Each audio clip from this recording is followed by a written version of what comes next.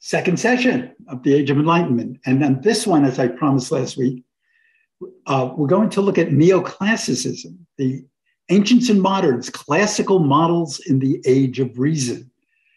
And we will see why they head in that direction very strongly in this first slide, which I called rationalism versus superstition. The idea of the Dark Ages, the period that followed the fall of the Roman Empire and from the 5th century on, 6th century on, the idea that the Middle Ages was a period of ignorance and superstition compared to the light of classical Greco-Roman civilization began in the Renaissance with the Italian poet Petrarca. But in that period, the interest was in reviving Roman literature, art, and philosophy. We're going to see as we get into the 18th century that it's going to be much broader than that.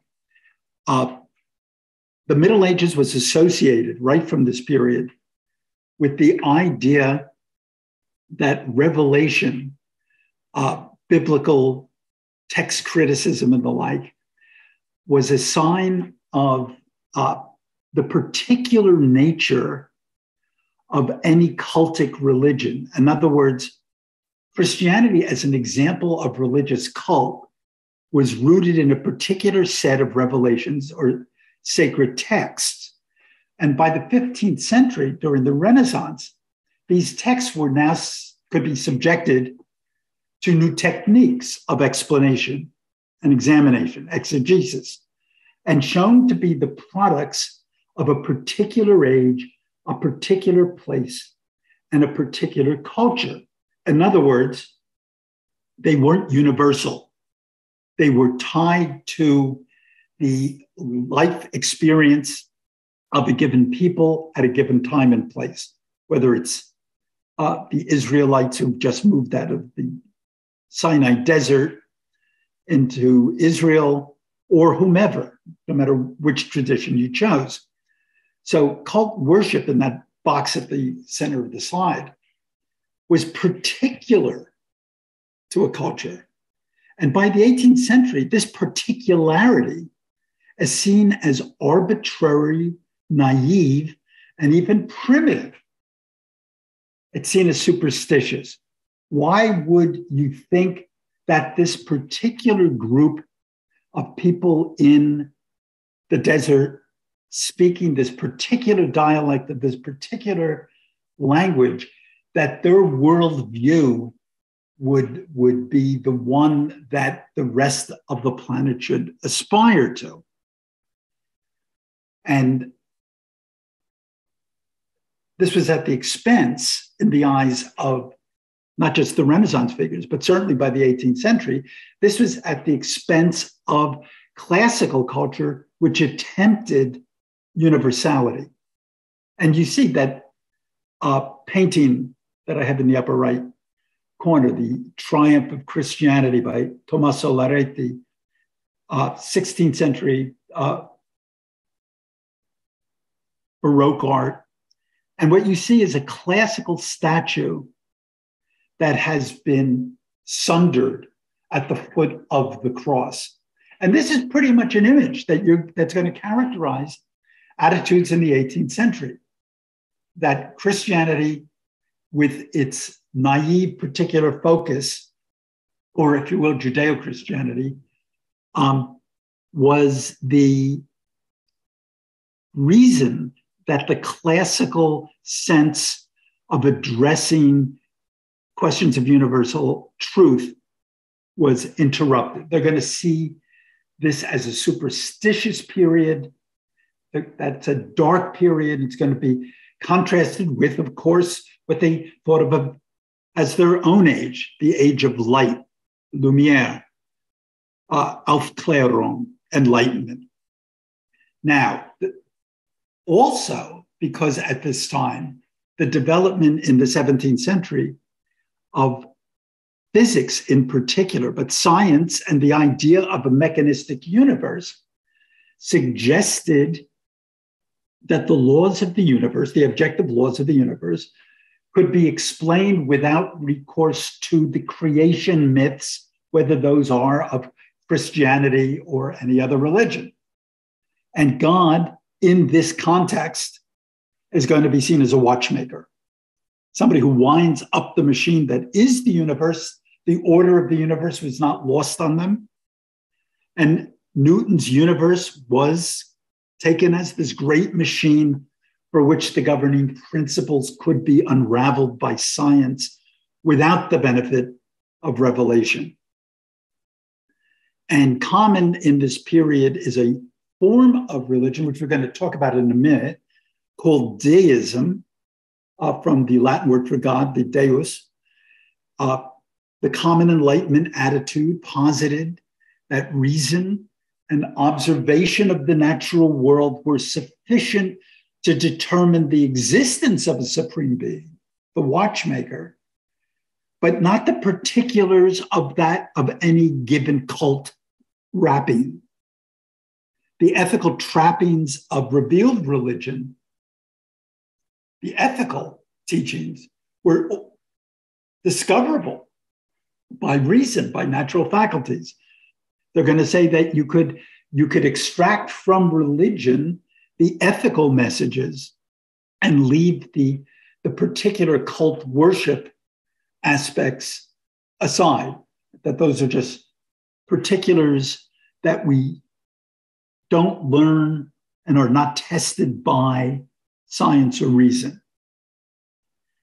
One of the great spokespeople for this attitude is Francois-Marie Arouet, Voltaire, sort of the godfather of the philosophes in Paris in this period, preeminent French figure, and he epitomized the Enlightenment attitude towards religion. He was constantly at odds with the Catholic Church, and writings of his were always on the edge of being censored.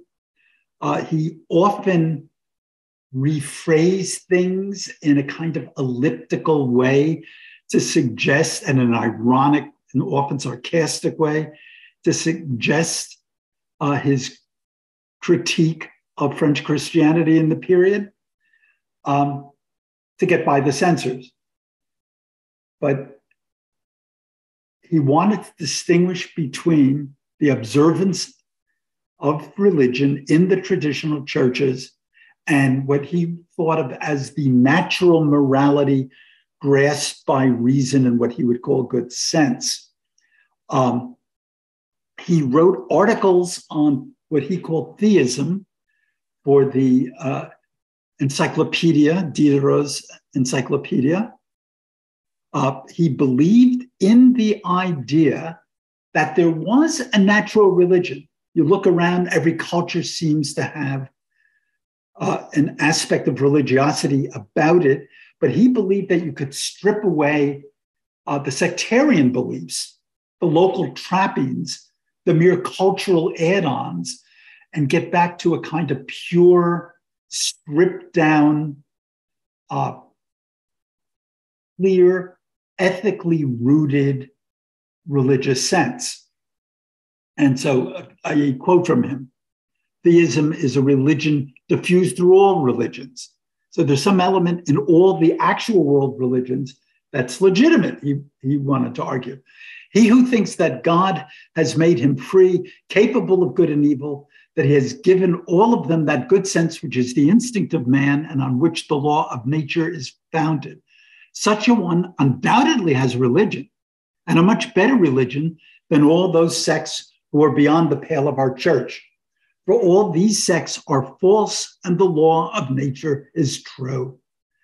Thus, theism is good sense, not yet instructed by revelation. And other religions are good sense perverted by superstition. All sects differ because they come from men. Morality is everywhere the same because it comes from God. Why, out of 500 or 600 sects, there have scarcely been any who have not spilled blood? So he says, look what we get from cultic religion. We get the religious wars of the 16th and 17th century, is what we wind up with. And he wanted to oppose a principle of morality against the dogma of revealed religion. What religion would be the least objectionable?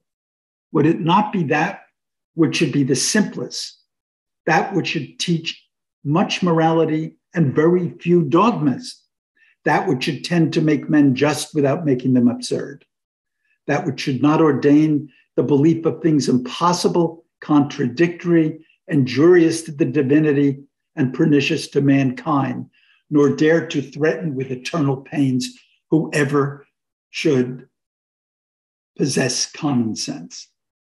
So he would say, why are the Jesuits persecuting me? He says, because they are superstitious leftovers from a dark and clouded age.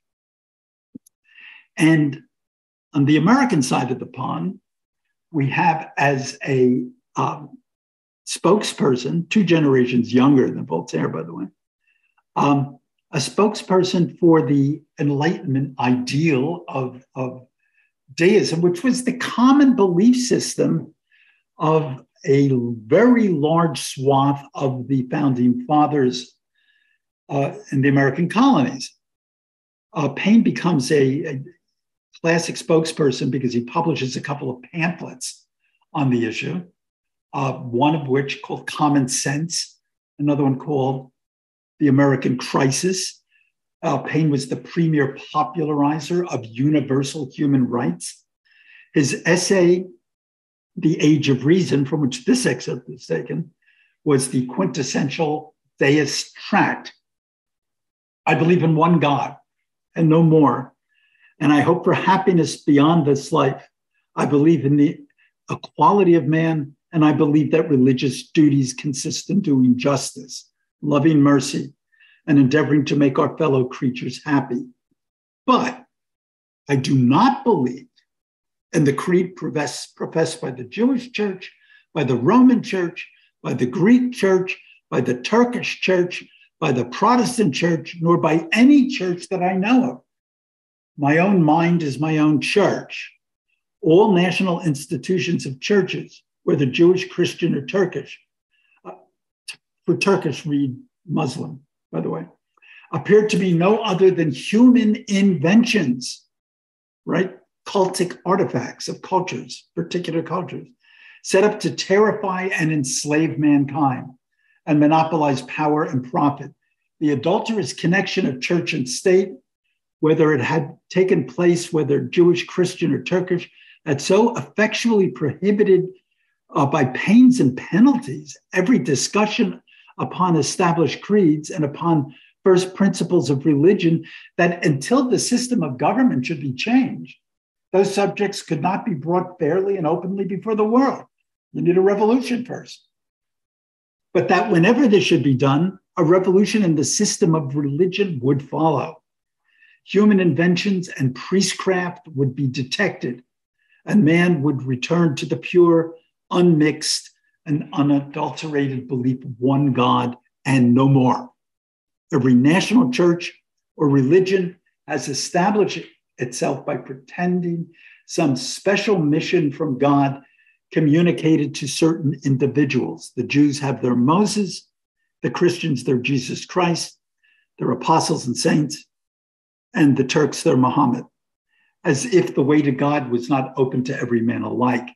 Each of those churches shows certain books, which they call Revelation or the Word of God. And so you get this sort of essential deistic position of the world, which is not the way the founding fathers usually portrayed, but certainly would have characterized the minds of people like Jefferson and Franklin. But this issue of the classical world pitted against the medieval world as a cultural model received probably its most famous expression by the great English historian of the Roman world, Edward Gibbon, who I believe was born the same year that Paine is. And in his wonderful history, the masterful history, the history of the decline and fall of the Roman Empire, which still stands up to reading, by the way. It's still, even when it's wrong, it's so well written, it's wonderful. Gibbon attributed the collapse of the Roman Empire and the ushering in of the what he called the rubbish of the Dark Ages to the corrupting influence of Christianity. And a quote, as the happiness of the future life is the great objection of religion, is the great object of religion, we may hear without surprise or scandal that the introduction, or at least the abuse of Christianity, had some influence on the decline and fall of the Roman Empire. The clergy successfully preached the doctrines of patience and pusillanimity, cowardice and lack of military muscle. The active virtues of society were discouraged. The last remains of military spirit were buried in the cloister. A large portion of public and private wealth was consecrated to the specious demands of charity and devotion, and the soldiers' pay was lavished on the useless multitudes of both sexes who could only plead the merits of abstinence and chastity, the monks and the nuns. The sacred indolence of the monks was devoutly embraced by a servile and effeminate age. You have to admit, he could write. His comment on the classical period in Rome, in contrast, is quite different in spirit. He describes the Rome of the second century, 100 to 200, actually 96 to 200, as the gold standard of human civilization. If a man were called, this is probably the most famous quote in the entire 6 volumes of the history. If a man were called to fix the period in the history of the world during which the condition of the human race was most happy and prosperous, he would, without hesitation, name that which elapsed from the death of Domitian to the accession of Commodus. Domitian comes to the imperial throne in 96 AD, and Commodus, who is the son, the sort of the decadent son of Marcus Aurelius, is often thought of as the usher in of the collapse of the golden age of the emperors. The vast extent of the Roman Empire was governed by absolute power under the guidance of virtue and wisdom. The armies were restrained by the firm but gentle hand of 4 successive emperors whose characters and authority commanded involuntary respect. The forms of the civil administration were carefully preserved by Nerva, Trajan, Hadrian, and the Antonines, who delighted in the image of liberty and were pleased with considering themselves as the accountable ministers of the laws. And I made one mistake up above. Domitian dies in 96, the so-called last bad emperor of the Julio-Claudians of the early part of the 1st century, and then the Flavians, Titus, Vespasian, and Domitian. But after that, from Nerva on, the imperial throne becomes a kind of, it's not an inherited throne anymore. It becomes the decision of certain power centers like the army, and you kind of get an elected emperor, if you will, even if the electoral college is fairly small. But you get for the next century emperors who were chosen like Trajan, like Hadrian, like Antoninus Pius, like Marcus Aurelius, who were chosen for their abilities from the ranks of the military leadership. And he says, this is the happiest period that the Western world has ever seen, in his words. So already you have this idealization of classicism and this minimalization of the medieval world as dark, superstitious, and lodged in smoky mystery as opposed to beatific, light-filled, airy reason, which the modern world, they think, is a resumption of from the classical world. The argument is we are returning. We deviated because of this warping by the Judeo-Christian Muslim domination of Europe and the Near East for a number of centuries. And now we in the West are returning to the tradition of light and clarity that was the heritage of the Greco-Roman world. A man who had much to do with the cult of classicism is a German who worked in the Vatican, Joachim Winckelmann, a spectacular influence on the history of archaeology. It was under his guidance that the initial digs at Pompeii and Herculaneum were begun. And he was a classifier of art that really became the foundation of what we think of as modern art history.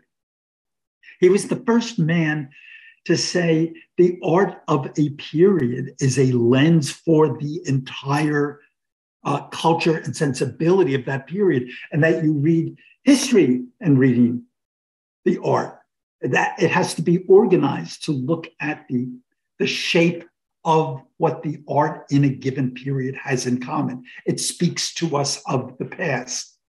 So he developed the first modern methods for documenting and categorizing the digs, the ancient artifacts and art.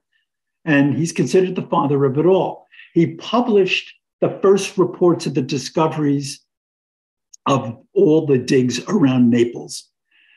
He wrote a famous book, The History of Art in Antiquity, Geschichte der Kunst des Altertums, in 1764, that gets translated into every language, European language, and some non-European languages. And it's a comprehensive chronological account of Greek, Roman, Egyptian, and Etruscan art, through which he constructed a lens for understanding the organic growth and decline of each civilization. It became this lens for reading historical movement. The poster child, in his view, of enlightened art was the Greek world, about which he had much to say. He saw classical Greece as a civilization of harmony, humanism, and rationality. In fact, one could argue that he's most responsible for this view of sort of Athenian high culture and Hellenistic high culture that comes really down to us still as this kind of perhaps oversimplified but idealized vision of this world in which they began to get things right. And as a model of what we should get back to. And he argued for the imitation of the classics by modern artists. This is something they should be doing, but it should be slavish. As I say here, convinced of the superiority of ancient and mainly Greek art, Winckelmann advocated for a theory of imitation, Nachahmung in German, that doesn't copy, but creates something new in the spirit of the original. So don't copy it, but be informed by the attitudes implicit in that tradition. The one way for us to become great, perhaps inimitable, is by imitating the ancients. And in a very famous phrase, noble simplicity and quiet grandeur, he characterized all of particularly Greek art. In German, the edle Einfalt und stille Größe. And we will see how neoclassicism aspires to this kind of noble simplicity and quiet grandeur. So when we think of as Georgian art in the United Kingdom in the 18th century. These are going to be the characteristics. Winkelmann is going to be in the backs of the minds of anyone doing art, architecture, or poetry, really, in this period. Now, I want to talk for a moment about the background, the antecedents to this moment of neoclassicism, to show where it was coming from. And the primary antecedent is the Baroque art of the beginning in the late 16th century and extending all the way into the early 18th century in one form or another. But the early Baroque period, which arose as a response, the Roman Church's response to the challenges of the Protestant Reformation, Protestant revolt, if you will, that Baroque art was a message-based art. The buildings are monumental. They suggest hierarchy. They suggest mystical Catholicism. It's the church's militant statement against the Protestants to the north. They double down on everything that Luther and Calvin were accusing them of. You accuse us of having a cult of the saints? We'll show you cult of the saints. You accuse us of having a hierarchical church with a kind of assumed royalty for the top level of the papacy. We'll show you, as you can see in this facade of St. Peter's, with apostles standing on the top of the facade. This is a thrust. This is a sword pointed north in the early Baroque period. Its other manifestations, of course, were that mysticism that I was talking about, again, a doubling down on the interior lives of these idealized saints, and you get a Baroque artist like Francisco de Zubarán, the great Spanish artist, perhaps the greatest of the Baroque artists, aside from Caravaggio. But his sequences of St. Francis in this period, using the chiaroscuro, the dark light techniques of Caravaggio, these are the messages, dripping in incense in the image, dripping of hidden wells of power. Think of this as contrasted to those simple, stripped down Calvinist Reformed churches in Switzerland or in Scotland, where there were just pews and simple burghers sitting in those pews. Zurbaran, yeah, I left that in R. Thank you. But think of the contrast with the Protestant iconography of the period.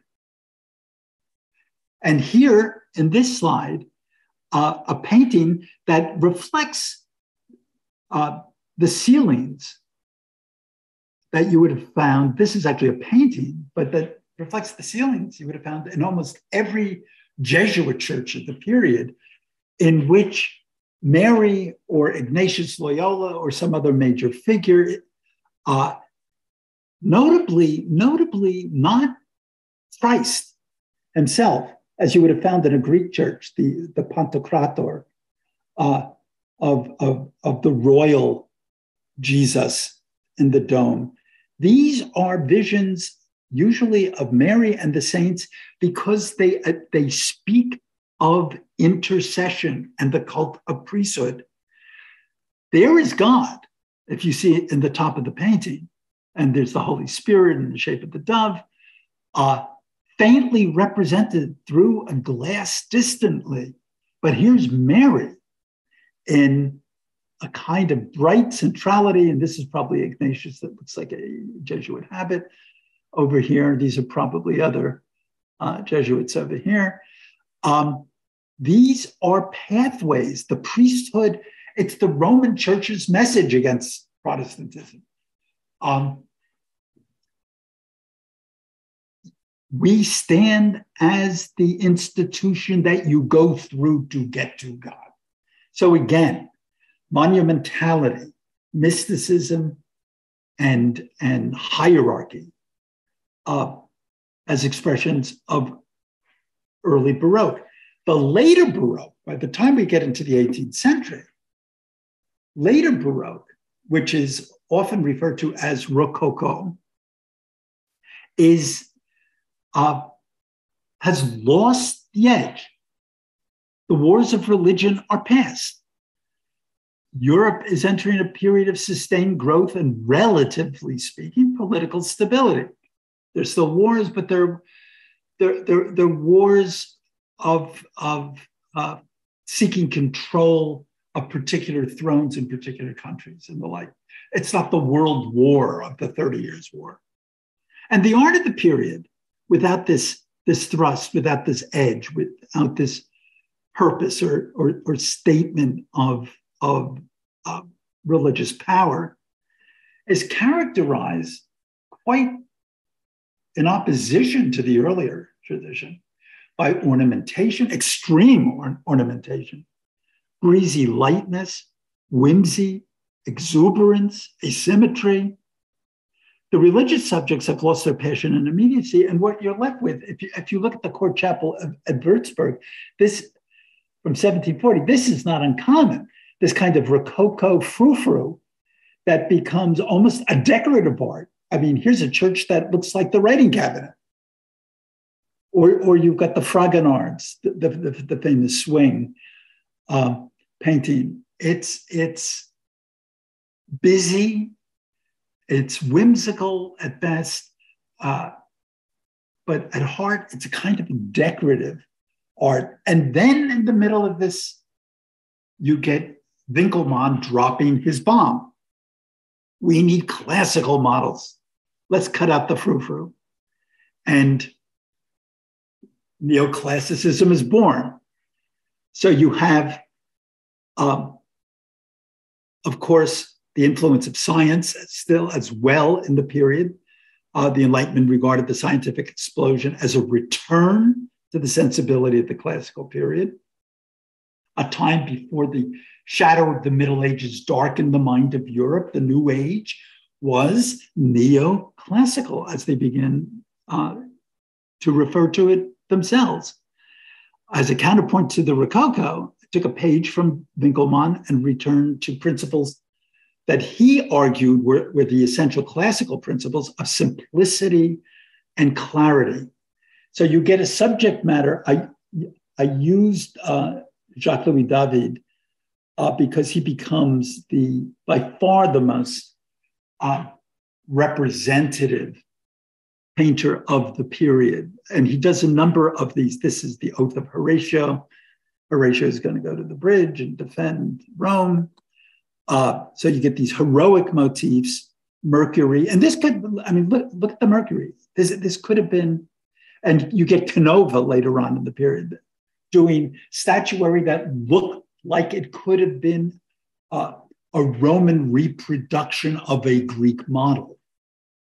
And even when they turn to modern subjects, even when they try to lionize the heroic motifs of the classical world, with, for instance, Napoleon in this wonderful portrait by Ingres after he declared himself the emperor. This is something that any of the Julio-Claudian emperors would have found totally acceptable. Caesar Augustus would have found this, if they had these painting techniques back then, a perfectly just representation of the authority and majesty of his position. So this is very much with classical models at heart. And of course, I had to include this painting of the Death of Socrates by David, because it is probably both in theme and representation of the stylistic representation, it's probably the perfect, if you were looking for the textbook expression of neoclassicism, here you have the saint of classical rationality, Socrates, forced into a sentence, a court-ordered suicide by the forces of parochial, narrow religious belief. He was corrupting, as they argued, the minds of the young people with his pursuit of truth. Here he is standing against the forces of darkness, totally calm. Give me my cup of hemlock. He's the only one not distressed in the entire painting. He is the soul of classical calmness. He is the Stoic. He is the perfect expression of what the Enlightenment ethically decided the mind of the philosopher should be.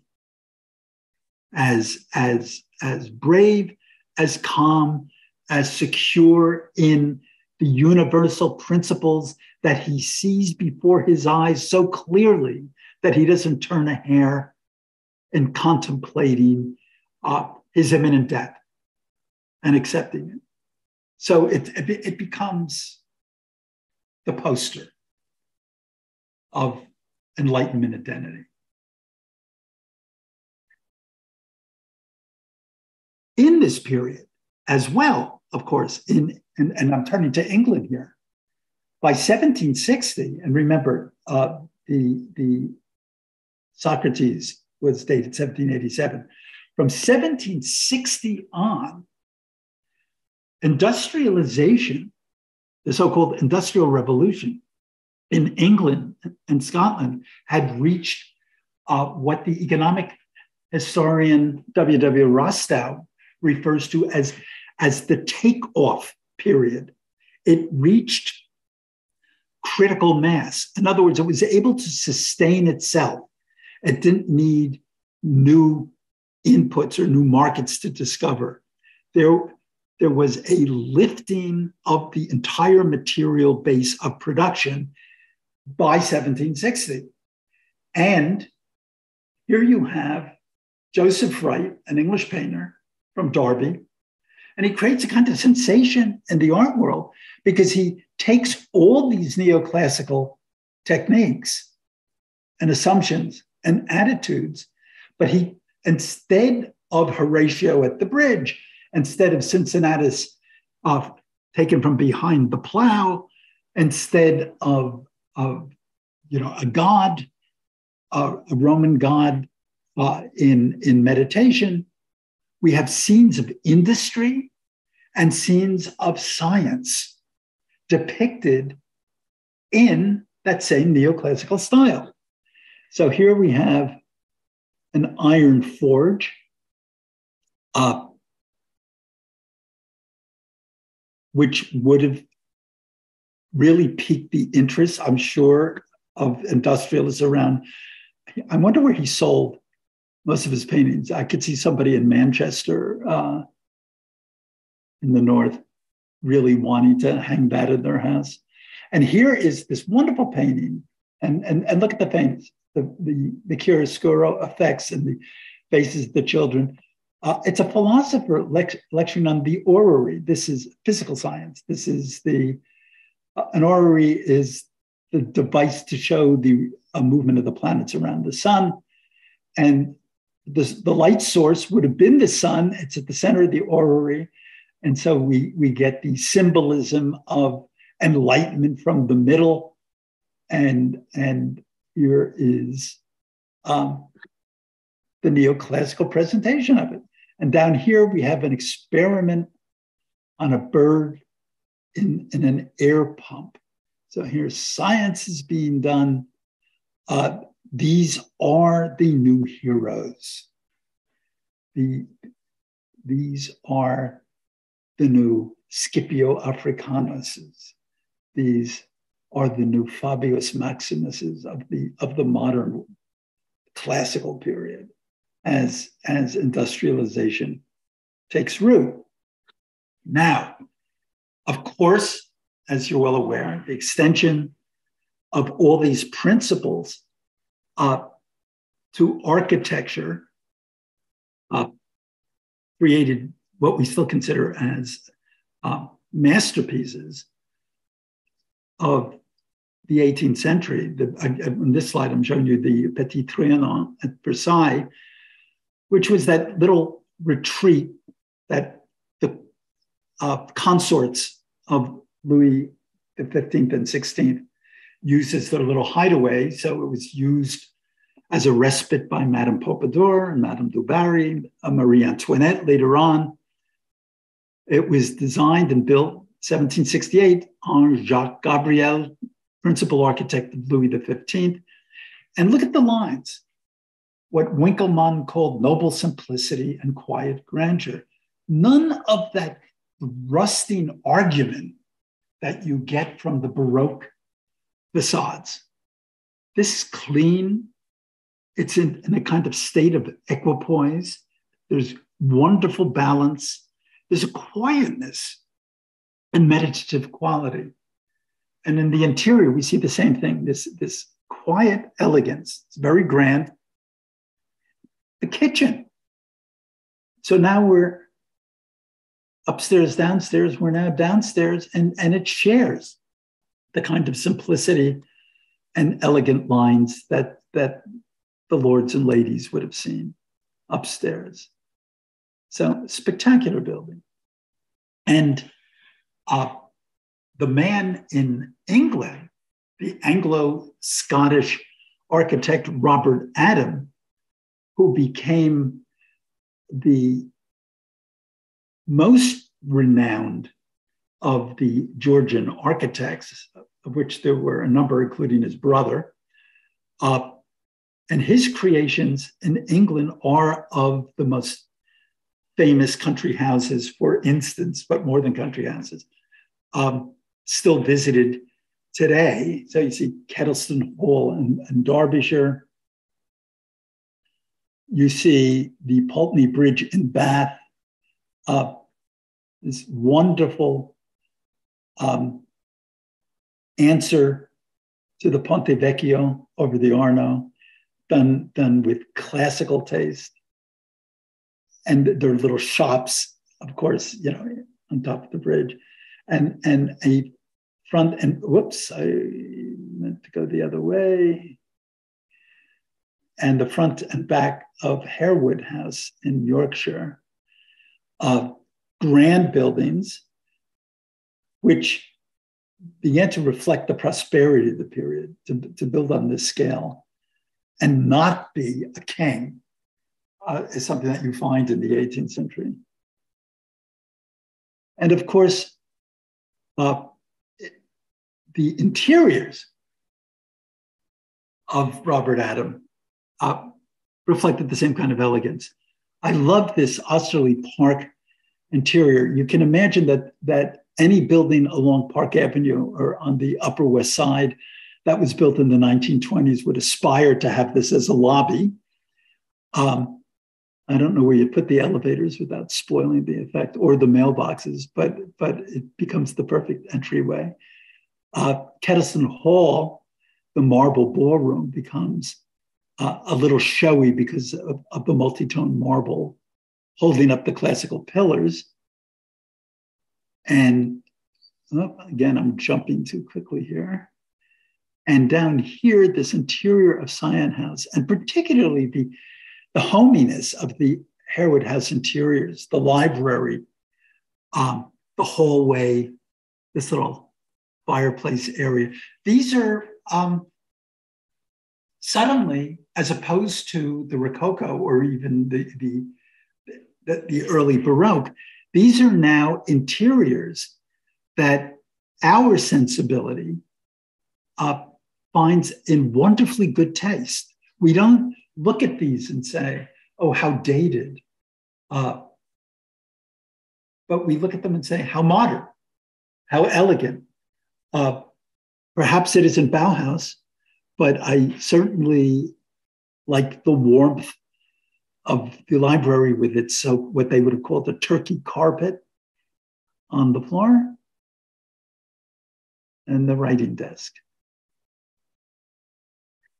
And outside, we have gardens. And the garden architects, the one most famous, Lancelot, so-called Capability Brown, who did almost all of the big houses. He was like a one-man band. You see the assumptions of what gardens should look like. They're measured, they're geometrical, they create vistas, they're decorative without being rococo over the top. They use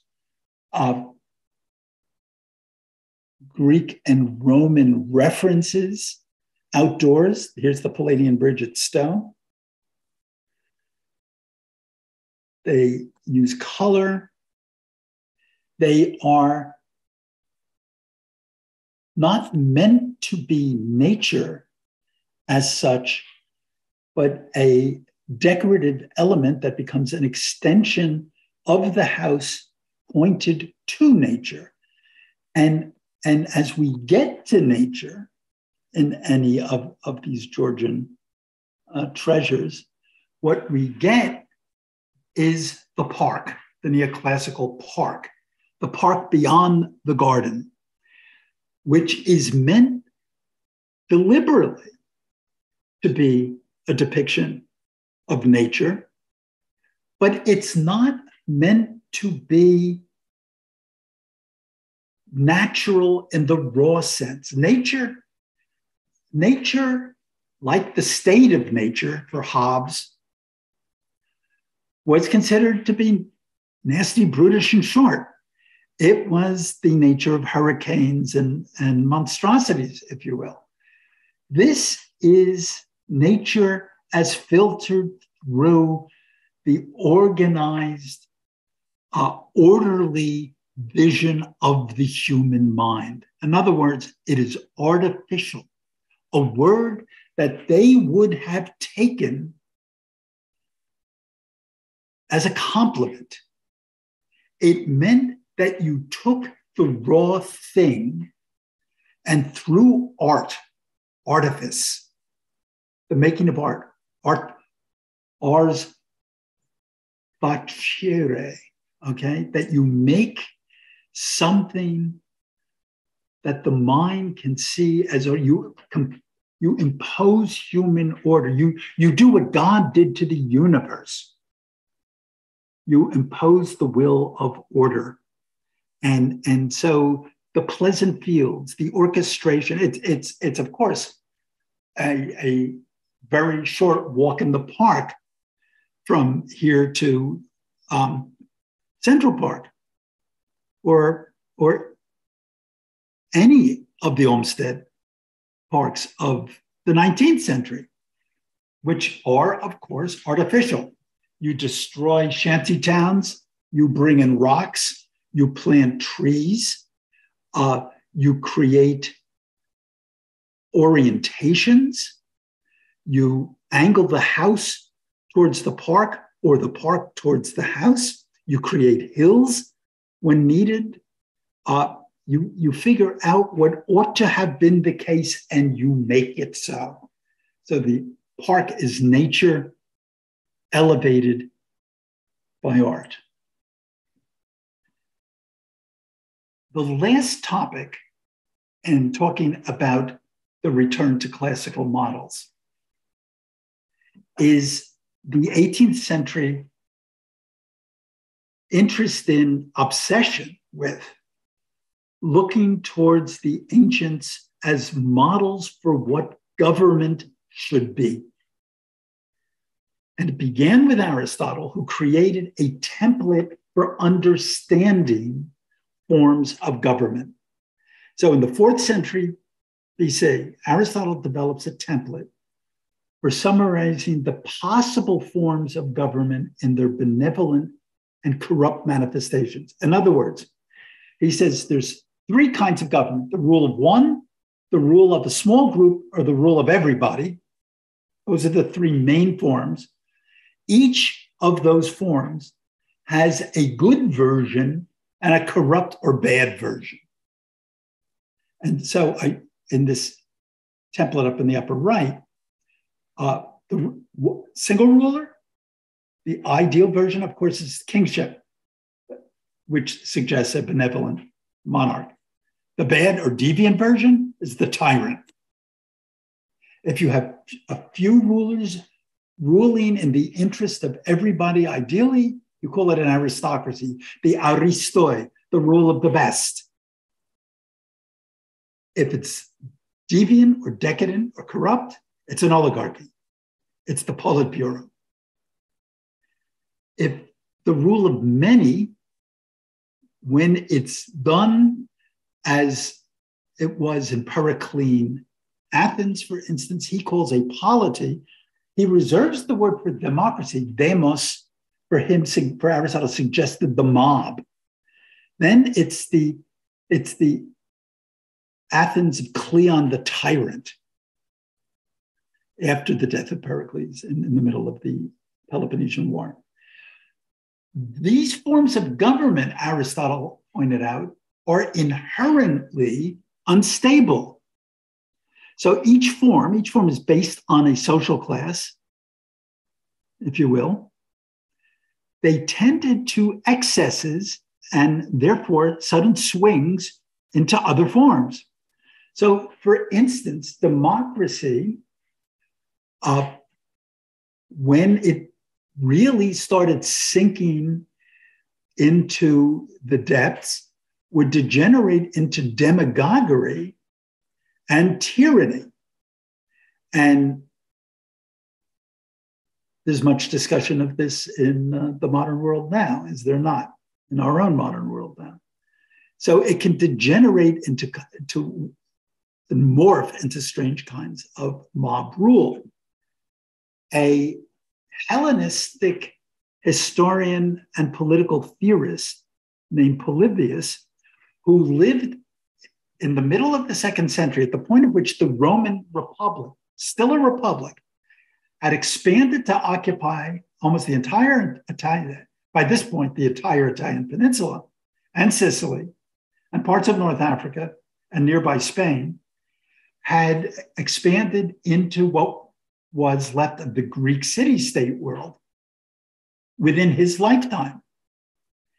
And he, fully aware of Aristotle's analysis of the forms of government and the inherent instability in all of those forms, he asked himself the question, how come the Roman Republic was so successful and still did not seem to have lost its internal bearings? It hasn't gone off the deep end.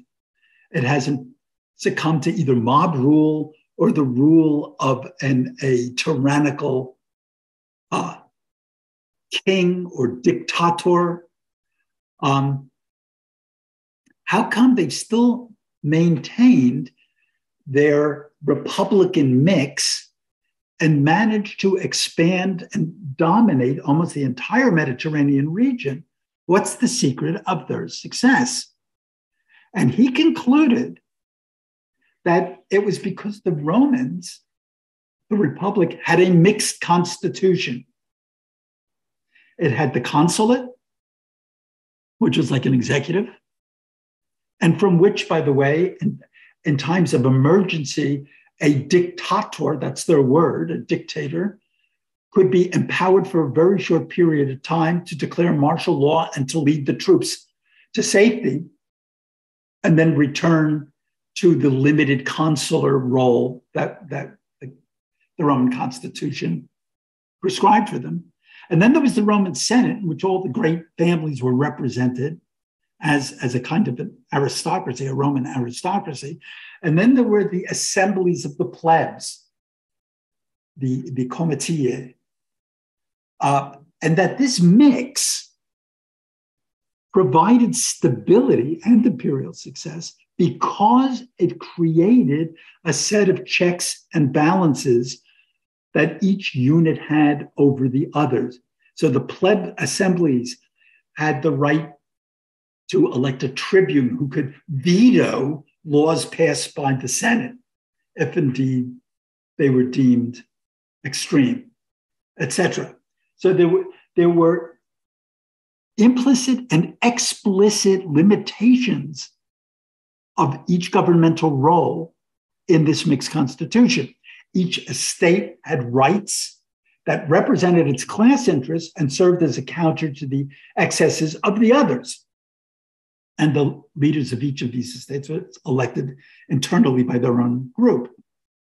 Cicero, now at the point, a century later, at the point that the Republic is collapsing, despite his best efforts, he was the last defender, if you will, of the prerogatives of the Senate. He is a grand traditionalist. He sees the Roman Republic collapsing around him under the influence of Julius Caesar, particularly. And it's collapsing under the weight and wealth of its own success. And it's about to morph, I would say in his lifetime, but he's killed before the final morphing. He's killed by representatives of Mark Antony. That the Emperor Augustus, Octavian, the nephew of Julius, the adopted grandnephew of Julius Caesar, comes and establishes the imperial structure that replaces the Republic of Rome. But he, in his writings, was a synthesis of all the old traditions, and he studied Greek philosophy. People in Cicero's class went to Athens the way people in 18th century London or 19th century New York went to Paris to study this, the central seat of civilization at the time. And imbued with Greco-Roman philosophy and the Roman Republican traditions, Cicero created an idealized image of Republican government in his version of the Republic, De Republica, that served as a manual for Enlightenment political theory. So you have this work done in the ancient world, picked up by the Enlightenment, particularly by a man who becomes the advocate of ancient constitutional theory. And he is Charles-Louis de Secondat, who is the Baron de Montesquieu. He is one of the most influential figures of the Enlightenment. He's a French aristocrat. He's been carefully educated in Latin and Greek classics. He's done a close reading of Roman and Greek political theory, and he writes this masterpiece called The Spirit of the Laws, which everyone who had aspirations to political theory in the 18th century, whether they were in St. Petersburg, whether they were in Warsaw, whether they were in New York, whether they were in Mexico City, whether they were in Paris, everyone read this book. Everyone was familiar with this book. And his arguments for constitutional government, separation of powers and civil liberties, and that included the abolition of slavery, about which he was quite outspoken, informed every new revolutionary and reform movement. And in the latter half of the 18th century, there was this frenzy of constitution writing. Poland, which had a very ineffectual form of government that was built around all in their constituent body. I don't even remember what the name of it was, but their deliberative body every representative had the so-called liberum veto. That meant anybody saying no to a law. It sounds like our House of Representatives today, doesn't it? Anybody who could say no could stop the passage of a bill. And so, realizing the plight they were in, the government of Poland actually had a contest inviting everyone in Europe to submit new constitutions. Rousseau was one of those people. We'll talk about that in one of the future sessions. Who decides, okay, I'll take a shot at writing the constitution for Poland. But of course, obviously, the Declaration of the Rights of Man and the French Revolution and the Constitution of the United States is written in this period. The discussions of the American founding fathers, as I put in this star bullet in the middle there, presumed an intimate familiarity with Montesquieu and all of his classical antecedents. The curriculum for the educated class in the 18th century centered on classical studies. You knew your Latin and Greek. You certainly knew your Latin. And if you were Thomas Jefferson, you also knew your Greek. And of course, you absolutely knew your lingua franca. You knew your French, because that was the center of publishing and intellectual thought in the period. So here we have Montesquieu talking about the separation of powers.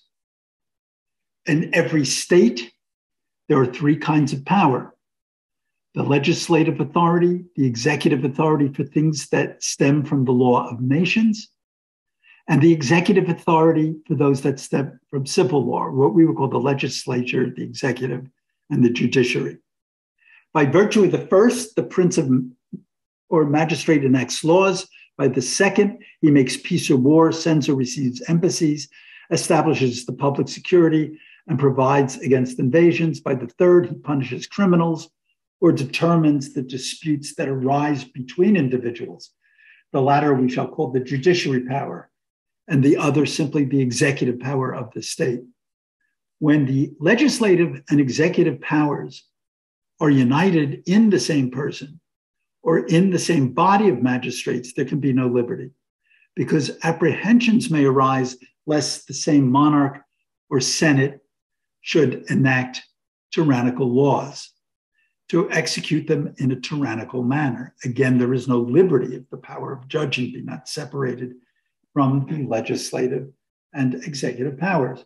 So here at Montesquieu, you get all the fundamental discussions of exactly the categories in which government should be laid out based on the original template of Aristotle, filtered through the mixed constitution theories of Polybius and Cicero, and then picked up again with glee by Montesquieu and the philosophers of the Enlightenment. And our final slide, we're going to end a little early today, is I wanted to talk about the Federalist Papers, because the American Constitution, while it was under discussion and being hammered out, there was a pamphlet discourse sponsored and really mostly written by Alexander Hamilton, but along with James Madison, one of the future presidents, but of the same generation as Hamilton, both of whom were schooled in, even though Hamilton was something of a self-educated man, but Madison was a well-born son of Virginia who would have had the right tutelages as a child. And they were well-schooled in ancient and modern literatures of government, and they would have read their Montesquieu. And so in Federalist 47, the pamphlets are numbered. This one was written by Madison in 1788, and it's entitled "The Particular Structure of the New Government and the Distribution of Power Among Its Different Parts." And lifted straight out of Montesquieu. The accumulation of all powers, legislative, executive, and judiciary, in the same hands, whether of one, a few, or many, and whether hereditary, self-appointed, or elective, may justly be pronounced the very definition of tyranny. Were the federal constitution therefore really chargeable with the accumulation of power, or with a mixture of powers having a dangerous tendency to such an accumulation, no further arguments would be necessary to inspire a universal reprobation of the system. I persuade myself, however, that it will be made apparent to everyone that the charge cannot be supported, and that the maxim on which it relies has been totally misconceived and misapplied.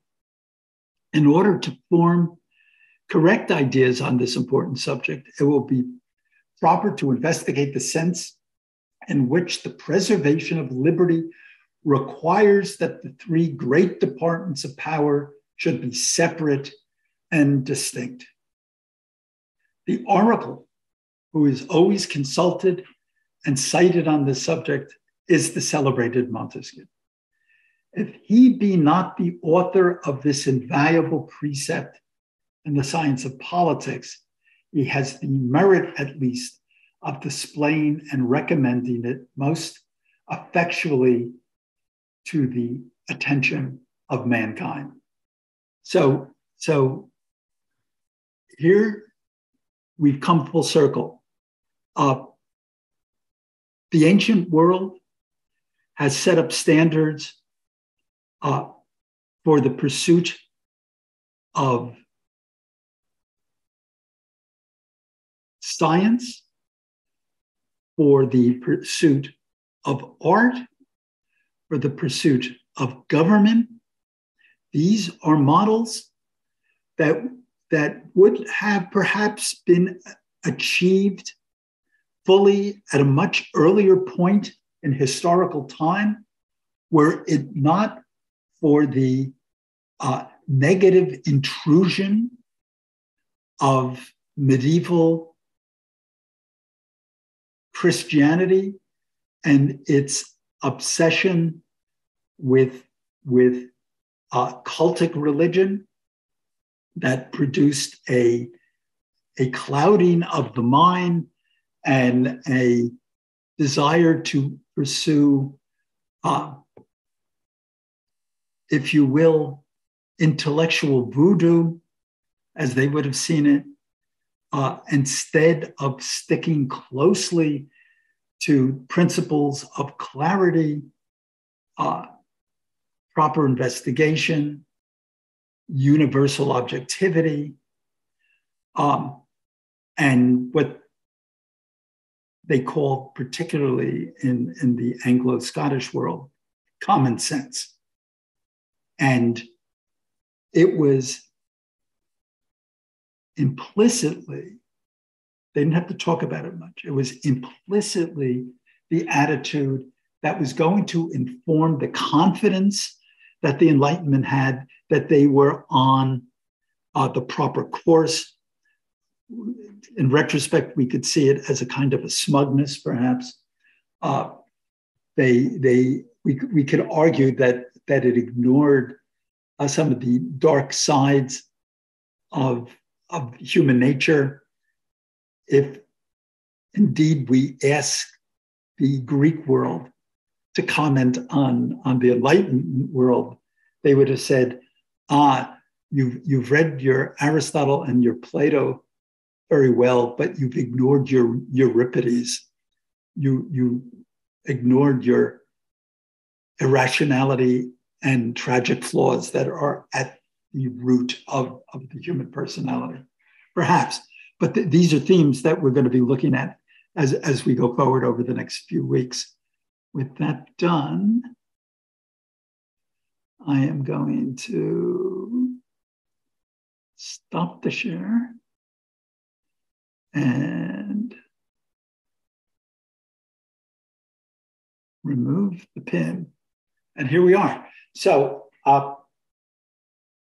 way early, I'm about 15 minutes early this week, But anybody want to talk about any aspect of that? Or I have a question. I have a question. So what was the impact on the average person of this highfalutin language and philosophy and thought and everything? I mean, how did it impact, did people stop going to churches and stop practicing religion? Or, how did normal people or regular people, deal with all this? Or was it just the philosophes and the intellectuals of the period who Well, it depends where you are. In Eastern Europe, there's still a serf tradition in this period. In the West, in France, you get for instance, it's a very mixed population because they're not in the throes of the same kind of economic expansion that the English and Scots are in at this time. And then you get the kind of an extreme version in the American colonies where you only have a thin intellectual elite and a very dominant, what we would consider a literate middle class of substantial size in the colonies. By virtue of the fact that there had been, and I'm not talking about the South where there was the institution of slavery, but in the northern colonies where there was a labor shortage. And so you get a lot of people who had to receive a minimum of education. Literacy rates at the colonies were much higher than they were in England, for instance. This is all by way of saying, depending where you were, it was broader than just a thin intellectual class, but it certainly did not, stop church going and the like. But it did inform the formation of state governments. And certainly, so if you look at the French Revolution and the American Revolutions, you could see how this thinking, in one form or another, touched a lot of people, not necessarily in the best ways. But you probably, by 1792, in France, I'm sure you had people in the streets with their own pocket versions of Jean-Jacques Rousseau, making arguments that they may not have understood very well, but all the same, there had been some filtering down. So it's a mixed bag.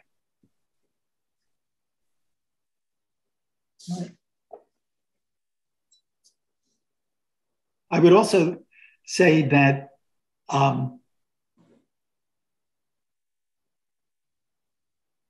you'll get an interesting take on things when we get to the final session where I talk about the final two sessions where I talk about movements that are counter Enlightenment movements, both political and artistic. And you'll see that they infiltrate public discourse. Probably they penetrate further than Enlightenment theory does, we'll say. Anybody else?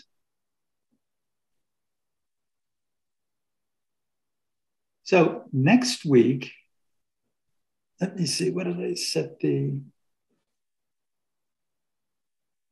So next week, I'm going to be talking about the Enlightenment as a social movement and attitudes of progress, perfectibility, and confidence. And to some degree, I'll answer better some of Debbie's questions. This is a period in which the expansion of broadside newspapers, for instance, developed dramatically in the big urban centers of Western Europe, so that literacy expanded significantly. And a lot of these broadsides would have been political. They would have been attacks on members of certain parties. They would have been attacks on or promotions of all sorts of things. There were probably in London, there were probably several dozen publications a day of different broadside sheets, one-page penny papers that would have been distributed in the streets. And sometimes, they'd get nailed to a tavern door, and one of the literate guys in the tavern would read it to the gang. Certainly in the coffee house culture, but this is what I'm talking about next week.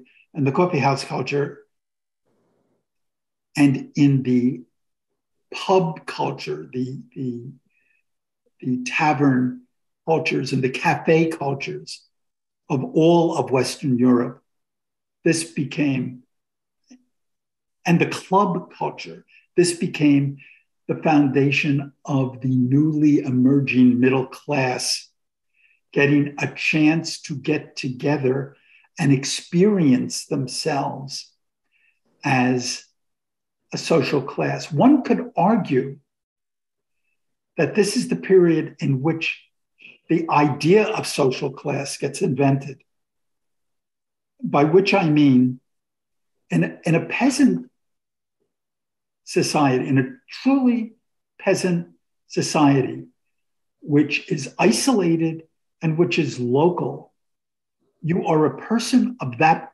place, of a certain family, and of that place.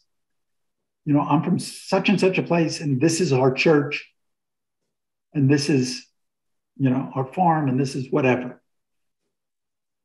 Once literacy begins to build a little bit, once industrialization seems to build a little bit, you get movement to urban centers where people encounter for the first time more people like themselves, but from different places.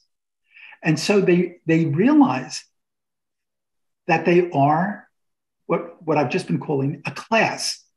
Hey, I'm like this guy. We don't come from the same place. I didn't know there were people like this over there or wherever this guy comes from. But here we are, and we have interests in common. I am more like this guy in that I do the same job for a living, and I've got the same objections to how the bosses treat me. I'm more like this guy than I am like the other villagers where I came from, who didn't do the same job as I did. One guy was a miller and one guy was a baker.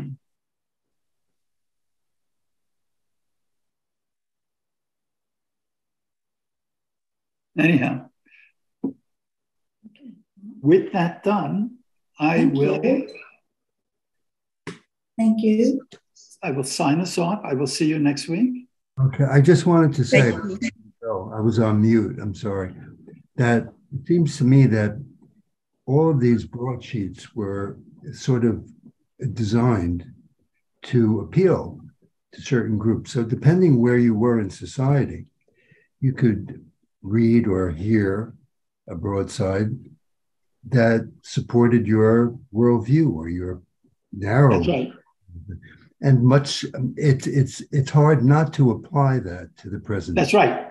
You had Fox News. Right. No, exactly. So, it's happening all over again, but that's, and that's a theme throughout history, right? True that. True that. Thank you. Thank you. Okay, gang. Thank you. Bye.